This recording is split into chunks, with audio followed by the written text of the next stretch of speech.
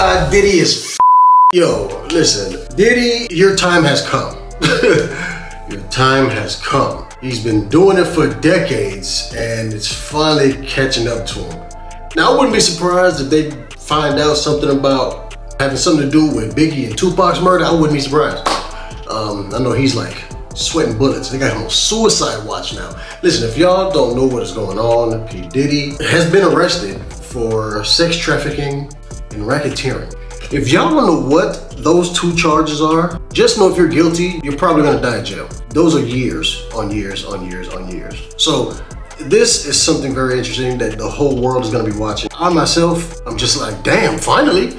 Cause we already knew about we knew, everybody knew what was going on with Diddy way before this popped up. It's like, damn, it took that long? Like, everybody knew. You know what I'm saying? Everybody keeps quiet, everybody just, you know what I'm saying?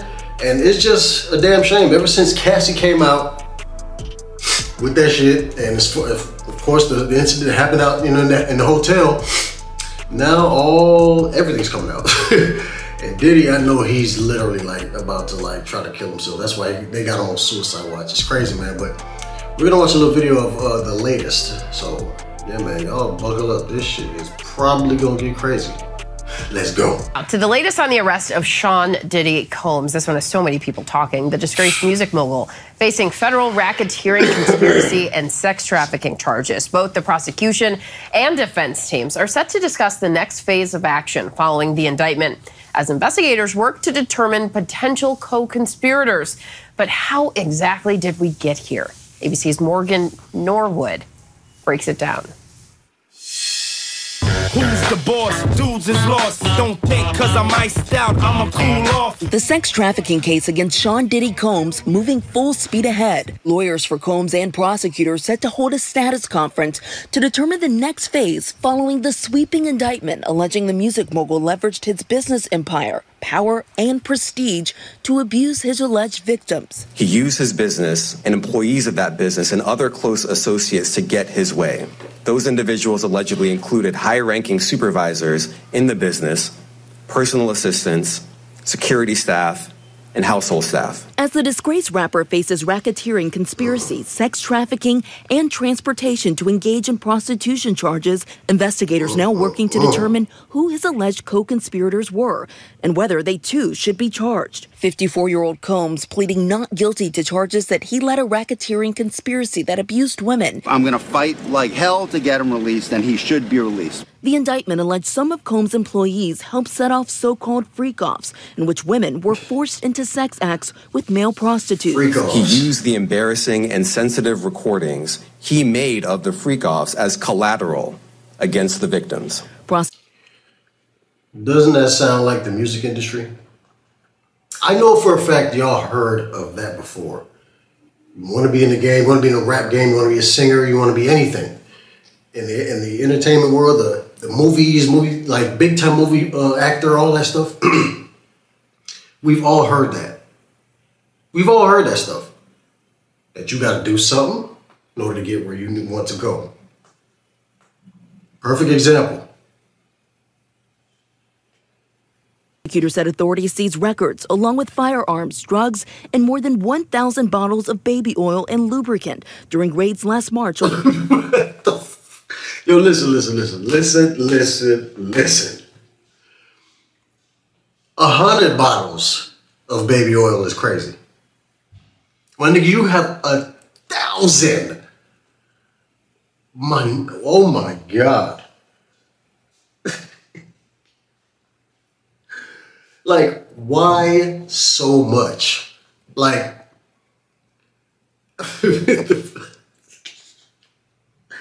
it just don't make, like I said, 100 is a lot.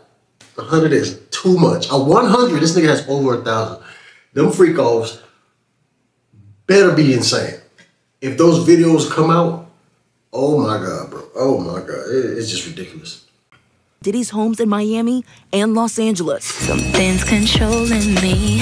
Combs has been under criminal investigation since his former partner and recording artist Cassie Ventura accused him in a November civil lawsuit of rape, $30 million. abuse, and even sex trafficking. At the center of the case, this 2016 video exclusively obtained by CNN showing a 2016 altercation caught on surveillance video of Combs grabbing and kicking Ventura.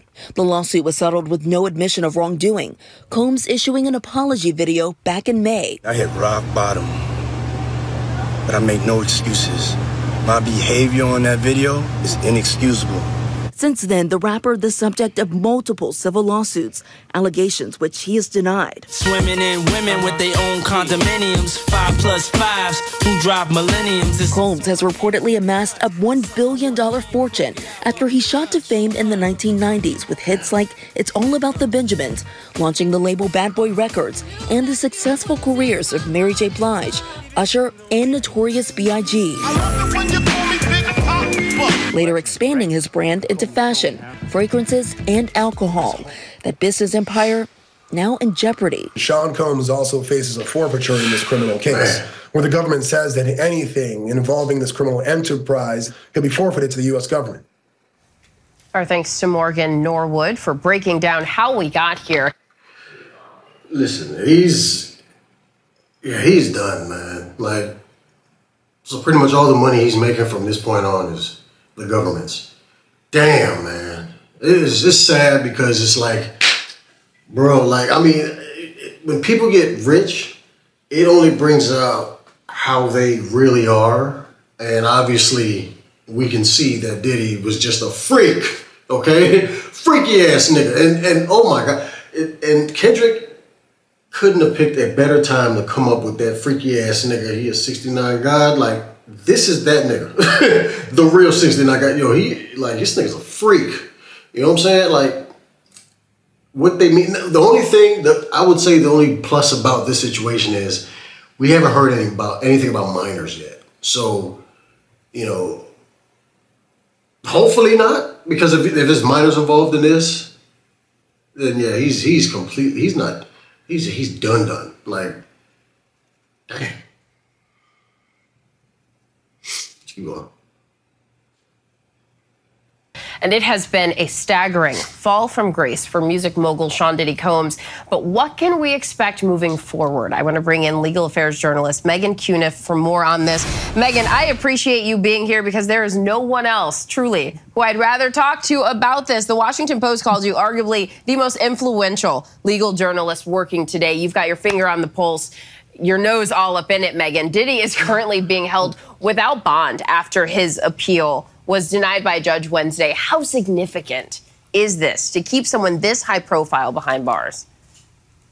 You know, I think in federal court and for these charges, they would say it's routine. But in the public realm, this is very significant, just from who we associate Diddy being and everything we've seen him do over the decades. Like you said, this is quite the downfall to go from.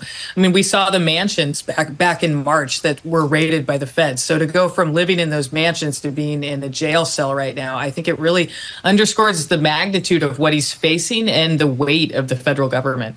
You're absolutely right. And I mean, he had his mansions in Florida and California raided at the same time. And so much of this has played out publicly, starting back with that civil lawsuit from Cassie and then more lawsuits and denial of the claims, but then settling very quickly with Cassie, denial of other claims. And it's been this slow drip until this point. You have covered celebrity cases before, most famously Tory Lanez assault trial in 2022. That went viral on X, formerly known as Twitter. What do you think about the responses that people are having to Diddy's case and his reputation at this point?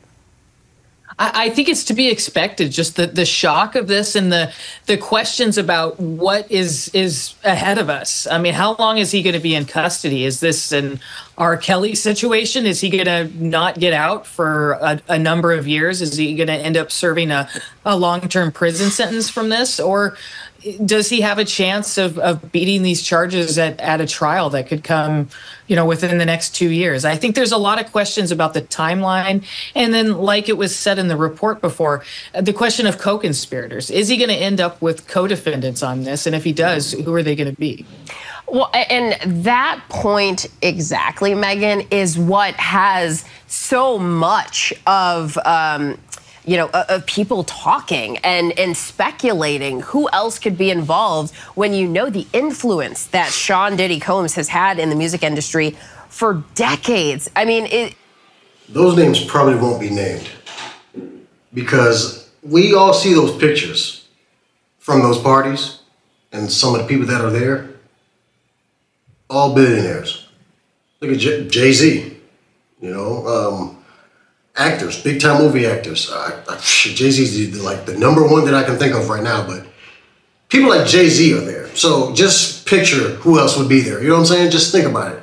They probably won't be named, but yeah.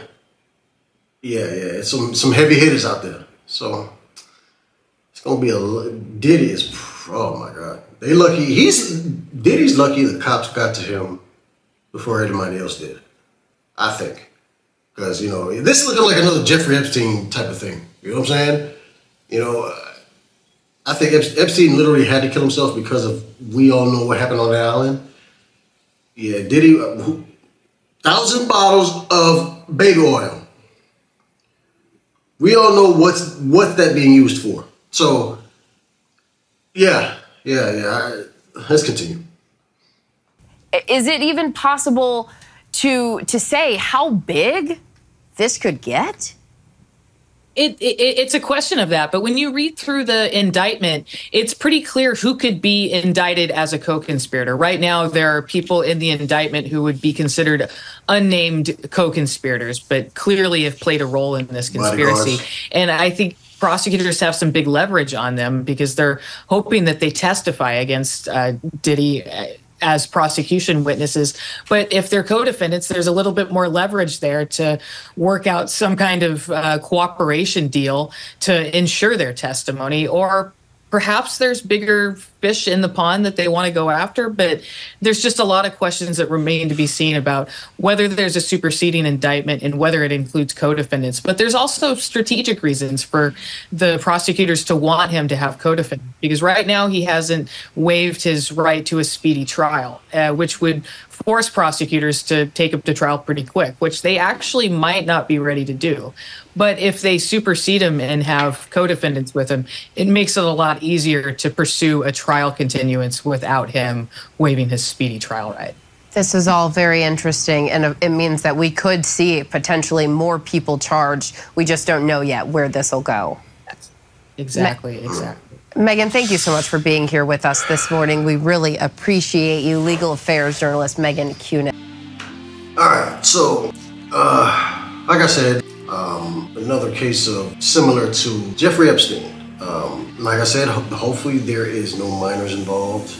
They're grown adult people. Then honestly, it's like what they mean by sex trafficking is like he's flying other people out to where he is and then have sex with them. That's what that is. That's apparently illegal. That's the main thing that, I know everybody's thinking about, the sex trafficking thing. No, he's not having people abducted or against their own will. These people are getting flown out and doing what they want to do, but that's considered illegal. So it's something that nobody can do, which is crazy. I'm pretty sure thinking about it like that, it's like, that's illegal? Like, you know what I'm saying? But it's illegal. So the racketeering and all that stuff, that's something that, we probably can learn about before, but I know everybody's main thing is the sex trafficking thing. So I tell you, man, ever since Cassie came out with that shit, ever since that video, it has been downhill.